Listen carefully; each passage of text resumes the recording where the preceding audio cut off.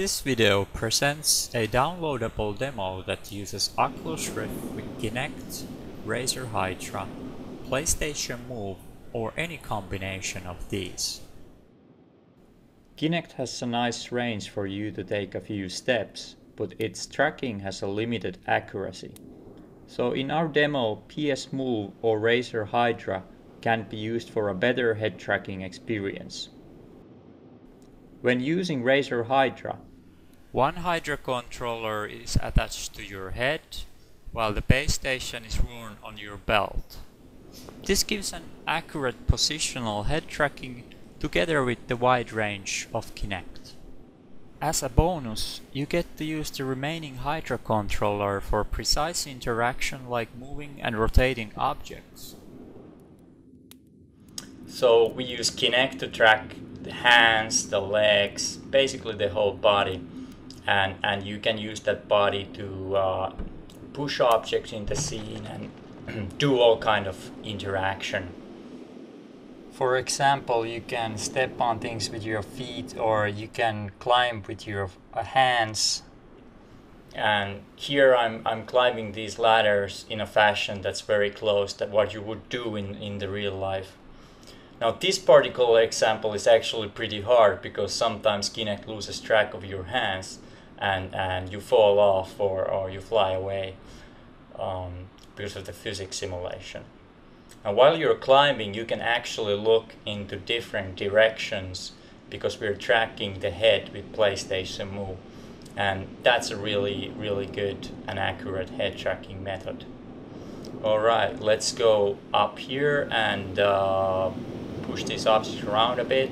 Here goes the chair, and kick this barrel, and there you could see that how Kinect kind of failed with the leg tracking. Now here I'm using the Kinect tracking to take a few steps, and I'm not using the PlayStation navigation controller at all.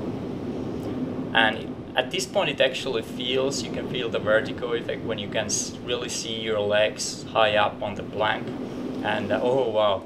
And that feels pretty freaky when you fall down there, so it takes something to get used to. But okay, let's interact more with this object. Push around the chair, alright, and then there's the table. We don't really need that, so let's push it over. PS Move can track up to 4 controllers at the same time, and so we will use one controller for head tracking. One is like selection and manipulation controller, and the third move controller is the baseball bat, as you can see here. While I'm swinging this bat, you can see that the latency on Kinect is much larger than on PS Move, and the Razer Hydra has even smaller latency. And the benefit of using PS Move and Razer Hydra is that you have buttons that you can press to select and manipulate objects, instead of using gestures like with Kinect or Leap Motion, which suffer from a lot of like gesture recognition errors. Now I'm using the PS navigation controller to move the character around for longer trips. And basically the heading of the character, the forward direction, comes from Kinect, but I can also turn the character using buttons on the navigation controller. Okay, let's peek inside what's here. Alright, there's grandma here dancing. I think we'll pay her a visit.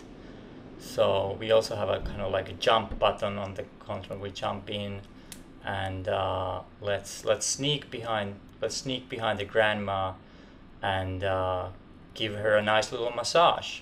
All right, and I'm sure she appreciates. And let's go upstairs to continue our exploration. You can actually go outside the fences of the house. There's some secrets that we have left there, but you have to explore them yourself. Now let's use this lamp as kind of like a boxing opponent. Let's give a couple of swings here. You can download our demo and the Ruiz toolkit that was used to create it in the following address.